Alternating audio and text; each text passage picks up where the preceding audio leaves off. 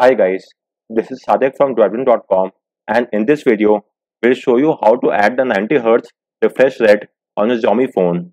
So as you might be aware, by default, Xiaomi only gives you 60 and 120 Hz. Let me show you. If you go to settings, display and refresh rate and choose a custom refresh rate, then you could either choose 60 or 120. There is no in between. But using a nifty workaround, in this video, we'll show you how to add the 90 Hz refresh rate on a Xiaomi phone. So with that said, let's get started. First and foremost, you'll have to root your phone via Magisk. So I made a guide on the same. You could refer to my guide and make sure to carry out this task. For the unaware, if your Xiaomi phone comes with Android 12 or older OS version, you have to extract the boot IMG file from the firmware which is currently installed on your phone, then patch it via Magisk and flash it via forward command. On the other hand, if your Xiaomi phone comes with Android 13 or higher OS version, such as the case with I guess Xiaomi 13 or 13 Pro, in those devices, you will have to use the init boot file, patch it via Magisk and then flash it via forward command. Once you carry out this task, I have explained each and every step in my guide. So refer to my guide and make sure to root your phone via Magisk. Once you have obtained root, so as you could see, this is Magisk and I have obtained root on my phone. Once you have got root, now comes the most challenging part. You will now have to make the system partition RW, which is read and write. By default, the system partition will only be readable, so it will not allow you to make any changes to the file. While you could easily read all the file and you could check all the files on the system partition, but you will not be able to make any changes. So while you will be able to access the file which has the 60 and 120 Hz refresh rate, you will not be able to make any changes to this file until and unless you make the system partition RW. So for that, you could refer to my guide. I have made a separate guide and I'll also make a video if you want. I will make a video in a couple of days. So in this guide, I have given two approaches using the TWRP recovery or via the forward command. It's highly recommended that you use the forward command method. Just go through each and every step listed in my guide and choose the forward method, and once you have done everything, you will get a file, something, let me show you, as this super RW. As you might be aware, the system partition is there inside the super partition. So we have got a super RW, super writable read write. So we'll now have to flash this file onto your phone along with the rest of the firmware. Simply flash this file as well, and once you flash this file, you will then be able to access and make changes to the system partition files. So everything has been given in my guide. So I would recommend you don't go for the TWRP method. Instead, you have to go for the forward method. So go with the forward method and you will get this super partition file. So flash it along with the rest of the files, and then you will be obtained a system which is RW. In my case, I've already flashed the file and I've got RW. So just refer to my guide and make sure to make the system partition RW. Once that is done, let's proceed ahead with the next step. So next up, you will now have to install a root supported file explorer. In my case, I'm using Solid File Manager app. So you can install the app from Play Store.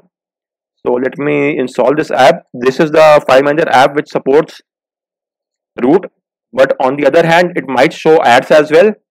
So do keep in mind. Let me now launch the app and accept the TNC. Now let's grant it file access permission. Once that is done, go back and now tap on the hamburger menu at the top left. Then go to the root partition and you will now get a Magisk prompt. So tap on grant. With this, it has got the Magisk request, and now you have to go to this directory system product etc device feature codename.xml.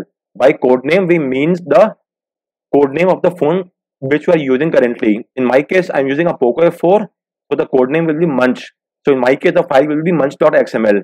So let's go to that directory. From the root directory, you have to go to system. So let me go there. Let's go to the system partition. From there, you have to go to product, and then you have to go to etc, then the device feature, and this is the XML file. In my case, is the munch.xml. Select this. Now choose SE text editor. This comes inbuilt with the File Manager app itself. So choose it and tap on always, and it will now open the file. So up until this point, you could easily carry out this task if your system is only readable. But from now onwards, you will not be able to make any changes if you haven't made the system RW. That is why I have told you to make the system partition RW. Once you have carried out the RW partition, you could then easily make the changes to this XML file. So in my case, I've already carried out the RW thing. So let's now proceed ahead and add the 90 Hz refresh rate. So tap on the overflow icon and tap on find, then type in FPS and search it. So as you could see, currently we have only the 120 and 60 FPS. So let's add the 90 FPS in between. So copy this in, so simply copy this entire line, then add it in between those two, and make sure that it lies exactly, the spacing should be exactly the same. So all these three, the 120, 60 and 90 should be under the same line. So let's make it 90. So just to repeat, as you could see, we have now, by default there was 60 and 120, and I have just added the 90 Hz refresh rate option. Once that is done, tap on the save icon at the top right and you will get a green check mark. So with this, it has now been saved, and you could see we have added the 90 FPS option. So now what you have to do is just do a restart of your phone. So let me now restart my phone, and as soon as my phone restarts, we will now get a 90 FPS option as well. So the only important thing to keep in mind is that you have to make your system partition read and write. If it's only read, then you will only be able to access this file. You could access this file, but you will not be able to make any changes to this file. For instance, you will not be able to add a new line, make any changes. I am not talking only about this file, but you will not be able to copy, paste or remove any file in the system partition if it's just R. So make sure to make it RW and only then carry out this task. So we have now added the line and our phone is now restarted. So let's now go to the settings menu. Now go to display and now let's go to the refresh rate and select custom refresh rate and now choose, and as you could see, we have now got the 90 Hz. So select it, and with this our phone is now running in the 90 Hz refresh rate. Let me verify the same from the developer option as well. So let's check that as well. So tap on the MUI version 7 times. You will get a prompt that you are now a developer. Now go back, go to additional settings, go to developer option, and now you should see the option of refresh rate in this menu over here. So as you could see, show refresh rate, enable the toggle next to this, and as you could see, it's currently 90 Hz and it will remain 90 Hz because we have fixed the refresh rate at 90 Hz. So as you could see from here at the top left, you could see it's a 90 Hz. You could easily switch between 90, 60 or 120. All these three rates will now work without any issue. So let me show you. Let's search for refresh rate, and now if I choose 120, it will now stay on 120 Hz as you could see. So you could easily choose between 60, 120 and 90 and use all these three.